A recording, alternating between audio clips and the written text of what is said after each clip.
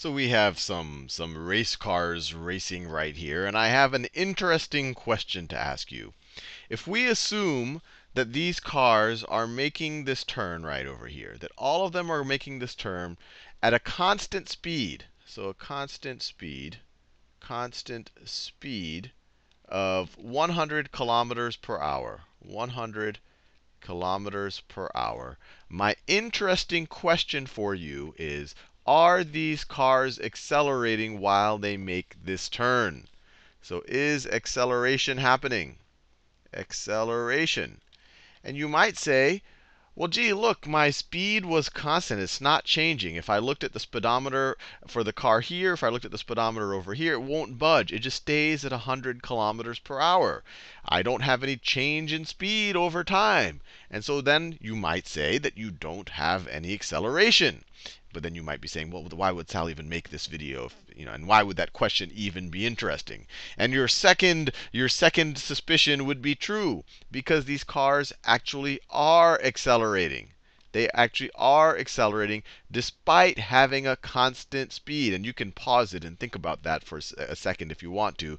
But I wanted to point this out to you because in an example like this, the difference between speed and velocity starts to matter. Speed being a scalar quantity, only having a magnitude, and velocity being a vector quantity, being speed with a direction, having a magnitude and a direction. And to think about, let's take a top view of this thing, and then I think it'll become a little bit clearer the difference between speed and velocity and why these things are accelerating. So if I were to take a top view of this racetrack, do my best attempt to draw it.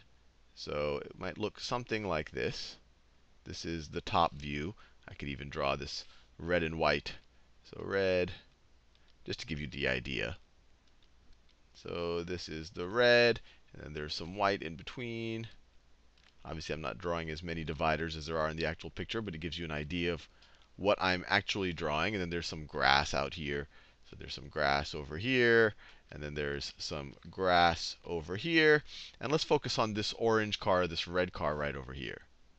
So where you say, and this is a top view, so this is its path right over here. And we're saying it has a constant speed of 100 kilometers per hour.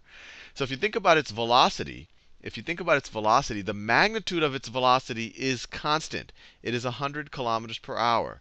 But what is happening to the direction of the velocity? Remember, velocity is a vector quantity. It has magnitude and direction. So up here, at this, when it's starting to enter the curve, it's going in this direction.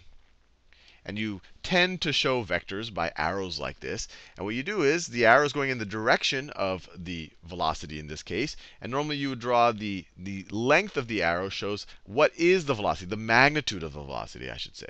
So its velocity is constant, so the length of this arrow will always be constant. But as we see, its direction changes. When it's halfway through the turn, it's not going in that same direction. It is now going in a different direction. And when it comes to the bottom of the turn, it's going in a very different direction. And the direction keeps changing as long as it is turning. And I'm not going to go in the math here. We're going to wait for the math on this a little bit later. But remember, acceleration is a change in velocity over time. Acceleration is equal to a change in velocity over time, or we could say over a change in time. And although the velocity's magnitude is constant here, its direction is changing. It keeps being, if there was no acceleration on it, its magnitude and the direction of its velocity would be constant. And the car would just keep going in that direction. So somehow the car's direction is changing inward over and over and over again. And so this is just kind of a little bit of a trick question, something for you to think about. We're gonna discuss the math in more detail in future videos. But what's happening here is the cars actually are accelerating, and they're actually accelerating inwards, and that's what's changing inwards. And when I say inwards, they're being accelerated towards the center of the curve. They're being accelerated to the center of the curve, and that's what's allowing their direction to actually change.